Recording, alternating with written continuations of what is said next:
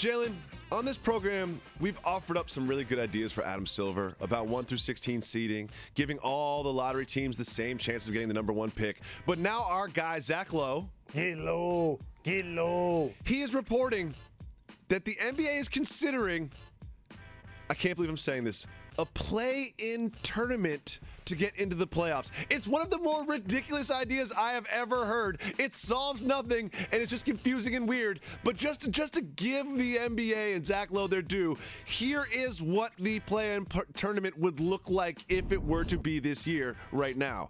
The Sixers would play the Heat, and the winner would get the 7th seed. And then the Pistons would play the Hornets. The winner of that would play the Heat to get the 8th seed. I don't understand what problem they're trying to solve by instituting this. What is happening? Why is this even being considered? I think it's a terrible idea, number one. Number two, I think it's something that will never happen. It's not going to happen. It's just being discussed. And number three, and more important, guess what fans aren't clamoring to see? Who wins the 8th seed? A fight for the 8th seed. Exactly. It's like, oh, wow. You mean, oh, guys, everyone come over to my house. We're going to watch some teams play games and then play some more games so they can play games against the number 1 seed and then lose. And this does nothing about tanking. It does nothing about tanking. Nothing at all.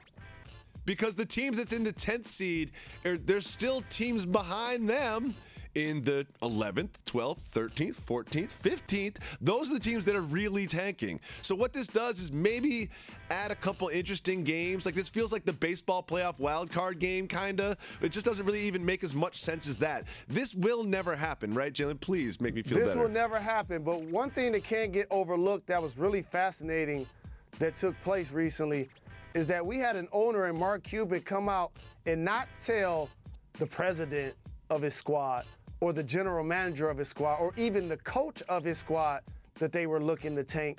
He actually told this to the players. He told Dr. J. This is unprecedented in the history of NBA basketball. This needs to be fixed. We offered a way to fix it, and this play-in tournament will not fix it.